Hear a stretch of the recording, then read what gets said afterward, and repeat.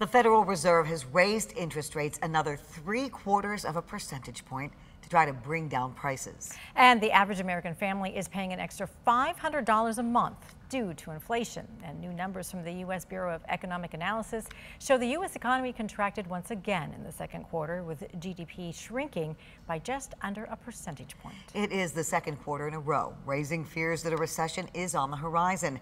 13 on your side's Charlie Tinker verifies what a recession is and whether we're already in one. Well, those predictions, which vary between mild and severe, along with some of the underlying economic picture, impact everything from Wall Street to Main Street. But does that mean the U.S. is in an actual recession right now?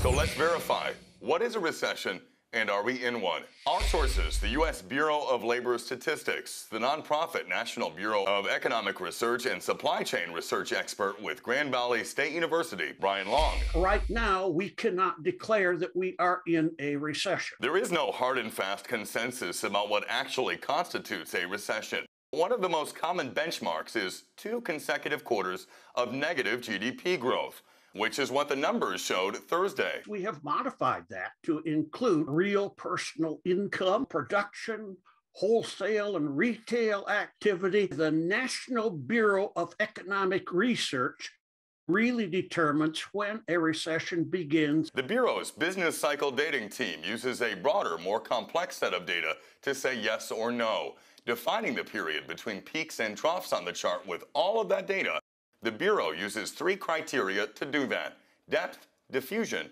and duration. Each aspect has to be considered both individually and altogether. But, quote, extreme conditions revealed by one criterion may partially offset weaker indications from another. Consumer liquidity is very high right now, which is not typical of what happens. Add in factors like the labor market.